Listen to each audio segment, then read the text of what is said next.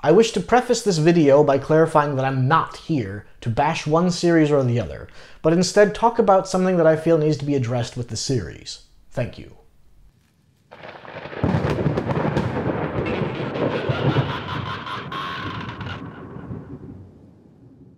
In 2005, I started watching Doctor Who when it premiered. My parents were fans of the old series, so I was curious about it. There was basically no way to watch the old series back then, and it was advertised as a starting point for new fans. I enjoyed it well enough, but we got rid of satellite a few years later, so I had no way of continuing to watch. I moved on. A few years later, we got Netflix in the house. With that, Doctor Who came back, and I started to watch again. This led to a growing problem, though. I've always been a completist, and the first 26 seasons were still unavailable to me. Now, the impact that YouTube had on the internet and what we could watch was huge. Suddenly, shows like old series Doctor Who finally had a place online where they could be accessed and watched. Something even prominent streaming services like Netflix failed to accommodate. I discovered Dailymotion's massive collection of titles, like many other fans before me curious about the first 26 seasons of the show. After cherry-picking different stories and checking various doctors out, I felt ready to do something that I'd always wanted to do and take on the entire old series. It was daunting, but I was hungry.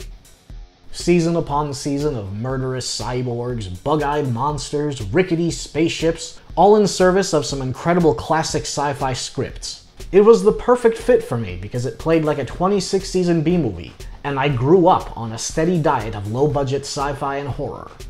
As my curiosity of the old series grew, I started learning about the lengths old series fans were willing to go just to experience these stories. Like reading novelizations and trading cassette tapes they recorded during airings because home media didn't exist yet, and then buying each individual story on VHS and DVD as they were gradually released for the masses. Box sets just weren't a thing.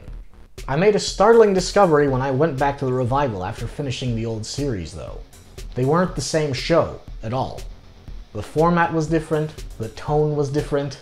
The show seemed embarrassed by the series it claimed to be a continuation of, and refused to take itself seriously. Romance between the Doctor and his companions had become a prominent subplot of the show, which the old series never did, effectively turning the series into a melodramatic young adult soap opera. The writing had become watered down to appeal to a demographic of people that don't normally watch this kind of stuff, in their own words. It just wasn't the same quality as the old series. A true continuation would actively work towards getting viewers to watch the previous seasons, because they're supposed to be the same series after all. The revival fails to do so, acting like a self-contained series aside from the occasional Easter egg or throwaway reference. The scripts seem to be written by people who have been hired to write science fiction as opposed to being enthusiasts of the genre themselves, leading to very uninspired premises with very little imagination. Ironically, a potent remedy of this would be to get them to watch the old series. The revival even went out of its way to release its seasons under a new numbering system, which makes no sense if you're supposedly continuing the same series.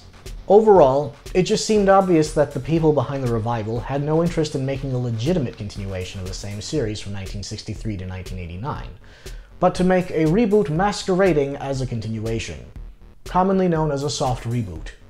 Because of the revival's insistence on being a continuation, however, it qualifies as something much, much simpler.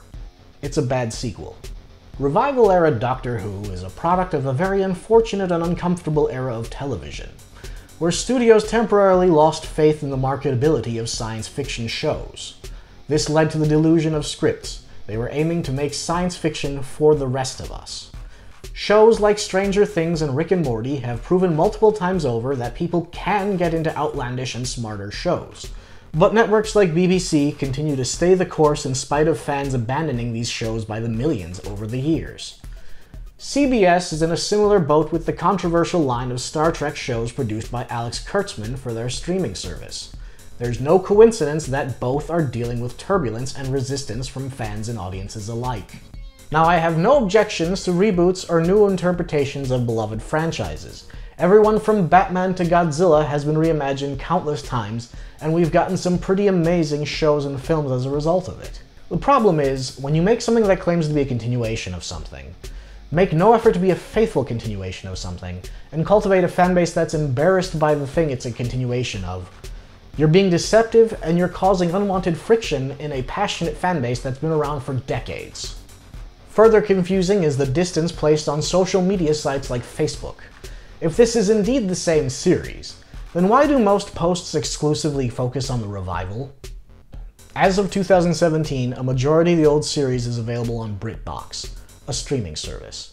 To this day, revival fans are shocked when they discover this, because no mentions are made of this on social media posts unless other fans tell them about it. The biggest tragedy is the fact that it has never been easier, cheaper, or legal to see the old series the way you can now, with affordable streaming services like BritBox offering everything in one convenient location. And while old series fans practically moved mountains to catch a glimpse of these old stories, these self-proclaimed world's biggest fans make 100 excuses for why they can't watch the same show the revival claims to be a continuation of. If you like a show, why aren't you watching it then? Until next time.